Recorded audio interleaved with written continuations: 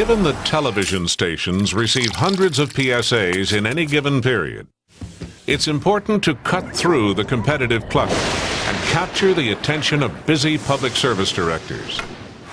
This film illustrates some of the challenges facing the producer of a PSA to make it stand out from the crowd.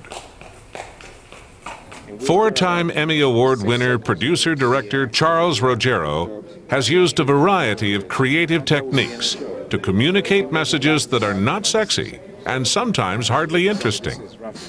The PSA entitled Quiz Show illustrates this point. For this project, Charles decided to build only a few pieces of the set and combine them with a 3D digital set. The soundstage was large enough to hold a large audience, fireworks, and flamethrowers. In the center of the stage, a metal platform was built with a translucent surface, so dozens of colored lights, programmed to turn on and off by a computer, could be seen. The platform was framed by two large columns supporting a sign. The columns and the sign had to resemble the Social Security card and were the background for the set. A green screen 300 yards wide surrounded the set. The flamethrowers were placed against the green screen and filmed to be inserted later behind the audience. For the final seconds of the film, fireworks were placed across the stage high above the audience. These explosives were controlled by an electronic timer and detonated on cue. The audience was filmed at a different time against the green screen to be composited later.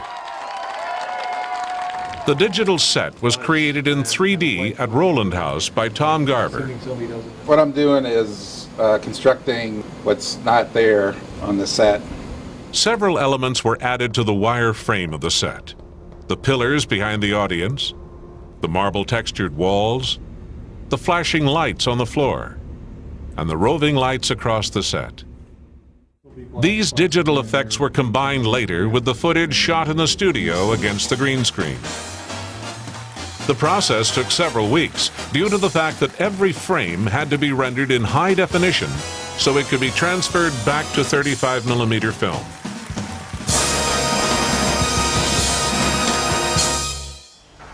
For the spot entitled "The Future of Social Security," each of the workers building the Social Security card was filmed individually on 35mm by Arthur Eng,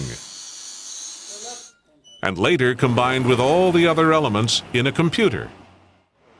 The sequence with the helicopter was filmed at an airport, with the helicopter flying close to the ground, with the blue sky behind it. The cranes and earth movers were filmed the same way, by placing them on top of a dirt mound high enough above the ground in order to have the blue sky behind them.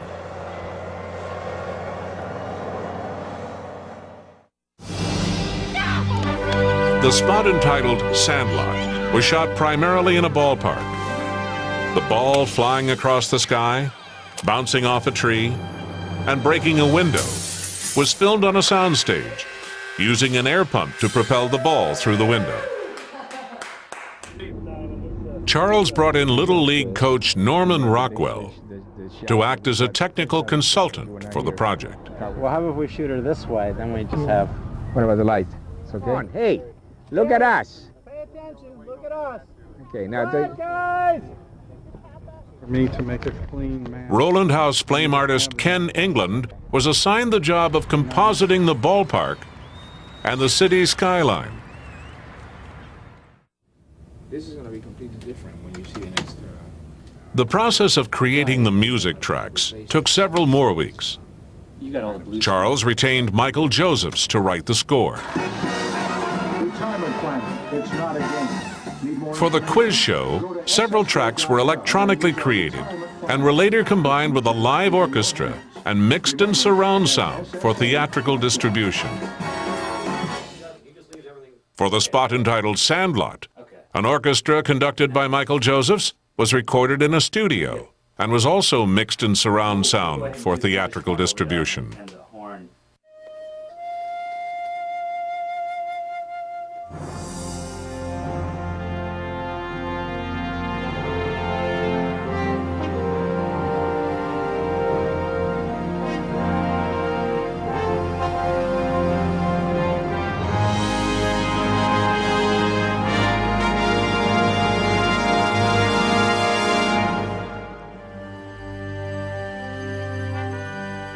These PSAs were distributed to 1,200 television stations and 500 cable systems by Goodwill Communications. We've been working with Charles Roggero for about 10 years, and one of the interesting things that distinguishes Charles's work is that he is absolutely dedicated to detail and production quality. And those are perhaps two of the most important factors for getting PSAs on the air. 30 seconds is not a lot of time to tell a story, but somehow these PSAs manage to do it, and do it well.